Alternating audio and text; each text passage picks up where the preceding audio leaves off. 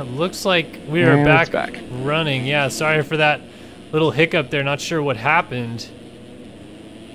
But nothing has changed. Still Eaglin leading here. I think what happened there at the 20-minute mark, we had someone run across track and caused Devin Ryan to fall. He tripped over our cable. Caused a problem here in the booth. Bit of technical difficulties here in Thunder Valley, but nothing we can't charge our way through. And still a little bit of a gap opened up now for Eaglin. Devin Ryan trying to give chase in second. 22 I was going to say, and a half a little bit in. stagnant. If you go down to 5th, 6th, 7th, Seaberg just made a pass up the inside on Phil Bowl. These guys are kind of going at it right now a little bit.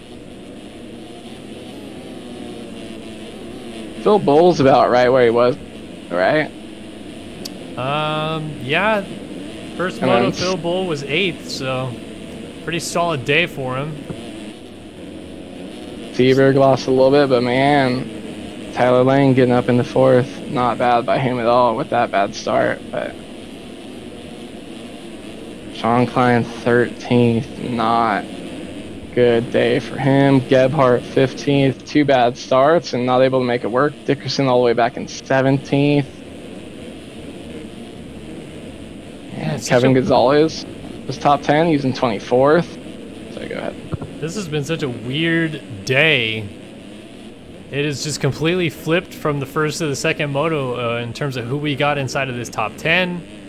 And really guys that we expected to potentially challenge for the win today, almost nowhere in sight. Very, very strange. As battle for the lead, brewing again. Devin Ryan and Colby Eagland going at it with about 6 minutes and 2 laps remaining. Looks like Devin caught up about 4 seconds on him there last lap around.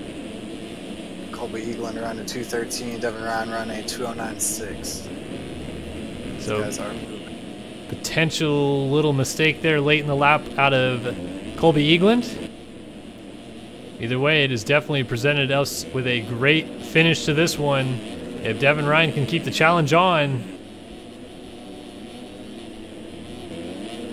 all the way to the very tip top of the racetrack and coming back down the hill, Ryan looks like he's got some lines working for him. They seem to be pushing them AMA stakes, but I don't think every one of these riders has the full object pack in to keep their FPS up during the race. Oh man, it is on. Look at these two guys out front ripping. Devin Ryan trying to put the pressure on and switching his lines up to do so. Look at this around the outside. Might turn into the inside in the next corner. Not quite. Made it work. Almost. Battle for the lead here in Colorado's second moto. And this would actually change hands the overall if Devin Ryan could get around Colby Eagland. It would go in the favor of Tyler Lang, who still sits in 4th. Comfortably sitting in 4th, it looks like, as well. So if Tyler Lang keeps it on 2 wheels, he can be the potential winner today.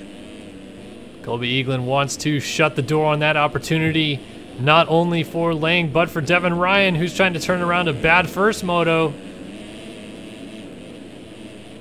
Back and forth they go, essentially. Ryan closes up, makes a couple mistakes, then closes right back up again. It just seems like a yo-yo effect at the moment. These guys getting late into the second moto. I'm sure their hands are getting sweaty and mentally getting a little bit fatigued, getting their lines and everything like that. So having a little reset like that's good. Good for the rider to charge back into it. Devin Ryan clipped a tough block coming up the hill. That could have been disastrous, and he's really having to deal with the 85 here. Putting a lot of pressure on from behind. Oh, mistake from Eagland. Ryan goes to the lead on the uphill. Devin Ryan out front in Colorado. We have 3.5 minutes left to go. That's going to give... man, put him back to 3-2. This moto finishes. Yeah, that would give, at least for the moment, Tyler Lang the overall. Hunter Porch is flipping down the hill. So he is now out of this battle. Another guy, Tyler Lang's going outside though. Let's see if he ends up getting into him or can cut inside or if Porsche can hang on. But if Dickerson gets into third or if Lang gets into third, It still could go Eaglin's way with a victory, with a 3-1 to a 1-3, but at the moment it is all Eaglin's destiny. He has to pass Devin Ryan to win the overall and obviously win the moto as well. Both these guys keeping it straight over the triple. They don't want to throw any more whips. They've lost that groove they were in. They're just trying to keep it on two wheels. That's how the track is shaping up late in this moto. It is anybody's race as they work their way by the mechanics area. Less than 2.5 minutes before the clock expires, and then we'll have 2 more laps to go. It is crunch time. Lang is right on Porsche. The only thing I'm seeing is some of the lines he's still opting to use the same line. If something happens to Porsche, then he might have himself back, and maybe he can't have that overall even if he gets second. If Eaglin gets second, you know, he could lose that 5th to Whelan, but you never know. I would be careful if I was Lang with an overall pretty much in your grasp. Kind of all up to Eaglin right now. If he can catch Devin Ryan, if Devin Ryan can hold it on. Devin turning a 2:11 last time around, and Eaglin running a 2:15, so the spread getting a little bigger between those two. Yeah, Porsche 220. Tyler Lang still at a 210 back here in the battle for 3rd and 4th. I thought this moto was going to be a lot closer. I feel like that's how they were for the last week. But as far as I saw, where the guys kind of figure out the track for Moto 2, but man, this race is kind of spread out. Lang having to go here at Porsche coming up the hill. This would be for 3rd, and really put that pressure on Eaglin to go for the lead. Porsche scrubs it, lands in too high of a gear, loses a little bit of drive. Lang is working as far outside that I saw Devin Ryan working earlier, and he had to back it down actually. Hunter had cut off the line, he had nowhere to go. Yeah, that's a pretty good job by Hunter. I know a lot of those guys are leaving a little bit, trying to stay a little bit tighter inside, but Lang is working this. Oh, might have a drive down the inside here. Scrubs and goes a little long. Gotta watch out for the downed rider. To the inside goes Lang. Does he make that pass stick? Yes, he does. Maybe, maybe not. Yes, he will.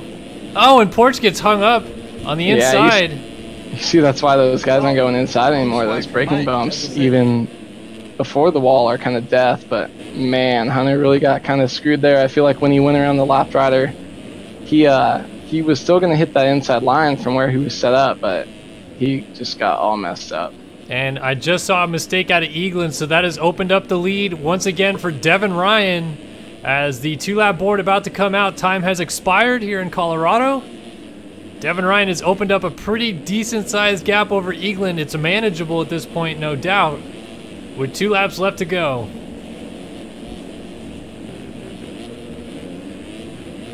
Yeah, shout out to Devin Ryan for the performance here in second moto. Really wish he would have backed it up with first moto, but can't win them all. I saw he was having some fun with D-Cope in the back of the pack, throwing some whips, so that's cool. He's still having fun in the game, even at the competitive level these days. Higher competitive level. Keeping it fun. You know he's good enough to win. He got a 3rd place start and stayed up here the whole time.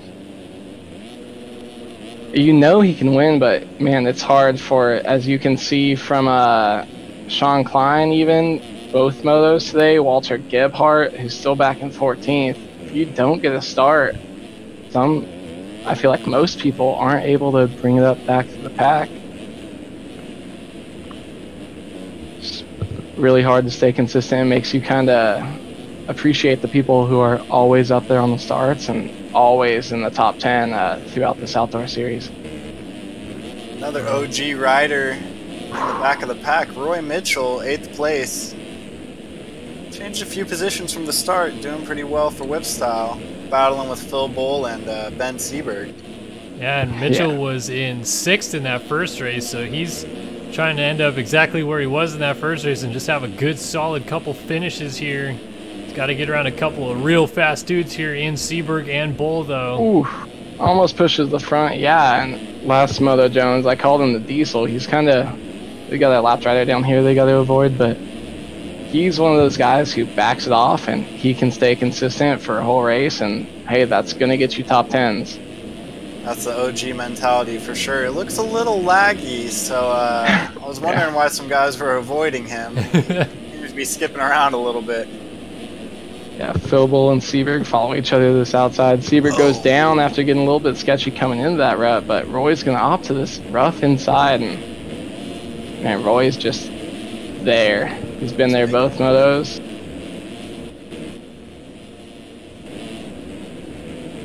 Roy is making it work. I'm not too sure on the year he joined. He's been around since, I'd say, probably 2012, 2011 with the Whip Style crew, Brina. Mm-hmm. Good friend of mine.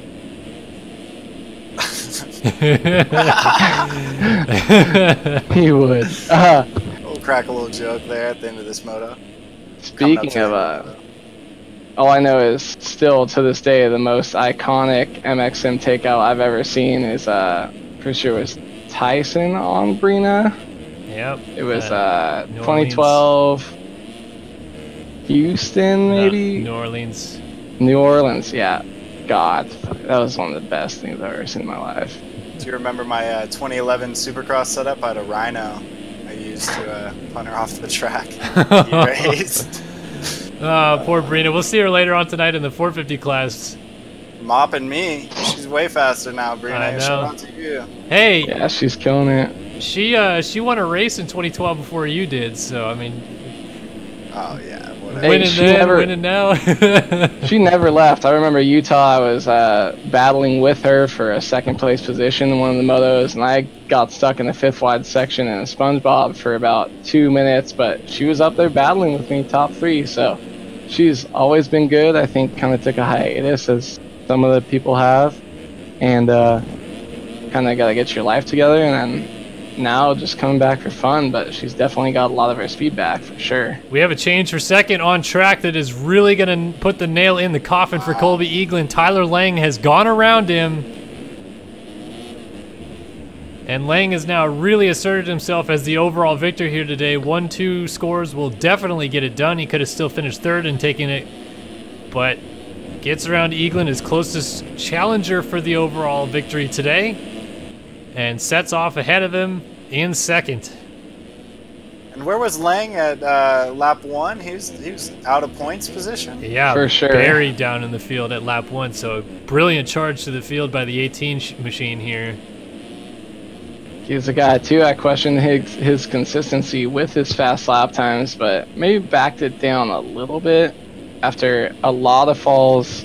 Shoot, I think the leader probably had at least close to 5 falls last race or last moto, and I don't think these guys up front fell more than once or twice. So Oh, was that the end of the race right there?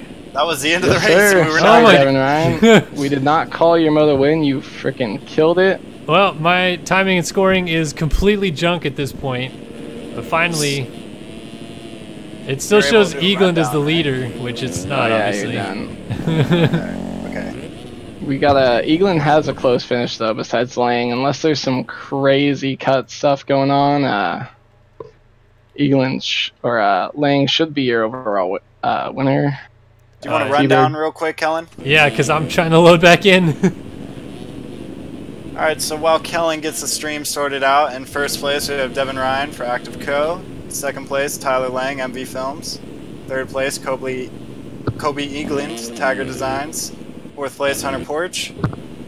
Fifth place, Bryce Whelan. Sixth place, Roy Mitchell. Seventh place, Ben Seberg. Eighth place, Braden Carter. Ninth place, Zoe Cross. 10th place, Phil Bull. And A Wood if you want to take over from here. What place 10th? Sorry. 11th. 11th place. We've got Sean Klein, Jordan Moxie. Sean Klein actually gained 4 positions that last lap, I'm pretty sure. Moxie 12th, Daniel Mills, Tiger Designs 13th, Walter Gebhardt 14th, Jeremy Squabro still coming in for 15th with Craig Leak right on his butt. Let's see if Wow, can Craig make Lee this going pass. for the hug Craig over him. launched finished only 2/10 behind him. That was almost super sick. Mora 17th, Alanis Solis 18th. Luke Sullivan might go for the same. Oh no, sorry, he's way back. Thought it was a different corner. Alanis with Luke Sullivan only 0.7 back. Let's see how these guys come in line and finish. Alanis blows the inside, Sullivan blows the outside. Sullivan's gonna settle for 19th still. Jake Warden 20th. Kevin Gonzalez, after a 7th first moto, finishes 21st outside the points.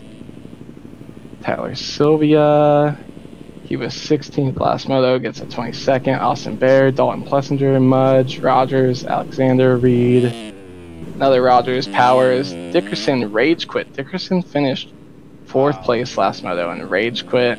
Wow. 30 credited with a 31st. I think another NorCal name to drop down there, D Copeland. Another DNF finish. His bike had blown up off the start. That's okay. Get him next week, D Cope. Yeah, D Cope will work on those Tiger motors. Weren't working very good at altitude with a 26. Holy cuts! Braden Carter, 13 seconds of cuts, loses 4 positions in the final standings. Jesus, it's worse than last week. Braden goes back to 11th. What? So your overall winner here today is going to be Tyler Lang on the number 18 MV Films machine, and that will do it for the 250 class here. Round number 3 of the Ride365.com Nationals at Thunder Valley. I want to give a big thank you, of course, to Andrew Wood, Austin Jones. Thank you guys so much for joining me. We're going to head to a quick little commercial break here and be back on the other side of this one with the 450 class. So we'll see you guys in just a quick moment.